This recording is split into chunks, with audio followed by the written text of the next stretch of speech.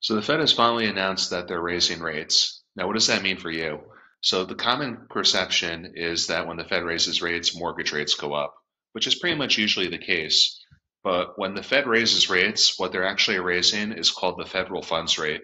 Now, the federal funds rate is what banks charge to lend money to each other. So the Fed uses this as a tool to regulate the supply and demand in the economy. So basically, when this rate is raised, banks will raise their prices for various things, including mortgages, including credit card loans, including car loans. And it's a way just to curtail the demand in the economy. The Fed's main job is to regulate the supply and demand in the economy. Things are running too hot. The Fed says we have to raise these prices a little bit, the federal funds rate, just to decrease the demand in the economy. There's demand for everything these days, not just housing, but for cars. If you ever try and buy a car, there's really nothing available. Prices are very high. Furniture, you name it. Um, Everything's running very hot right now. There's a lot of money circulating in the economy. So what this means exactly for housing is we can expect with reasonable certainty that mortgage rates will continue to go up. The Fed raises rates gradually. This time they raised it a quarter point, but they also penciled in six increases throughout the year. The Fed meets every 6 weeks or so.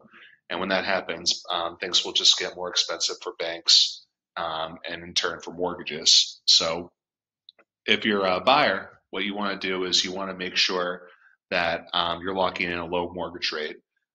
We've kind of beaten a dead horse with this, but if you wait more, you pay more. So the idea is you want to get your mortgage rate locked in before rates keep going up based on the rates that banks are going to be charged. If you're a seller, you may consider accelerating your plans. Now, it takes a little bit of time for this to ripple through the economy, these changes. We expect mortgage rates to go up before prices will go down.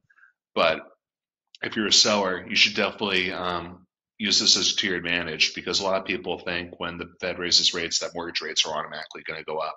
And you can pretty much use this as an advantage to really get the highest price for your home. And if you're thinking of selling, you might want to think about pushing up your plans and sort of start getting organized in that respect.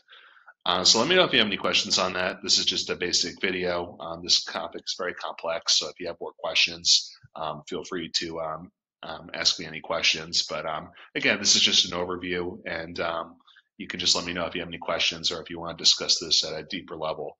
Have a great weekend. Stay safe.